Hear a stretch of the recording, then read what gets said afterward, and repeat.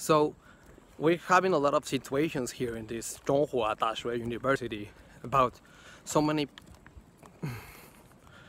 problems we face with teachers and the staff, and we try to speak every time with the vice president.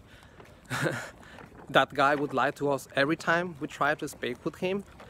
And then today in the morning we saw the president. He promised us he would speak with us today at 5 p.m. but then we went there and he was not there and they kicked us out. I'll show you that in the first video you already saw. So please think twice before coming to Zhonghua Daxue to study whatever you think you want to study.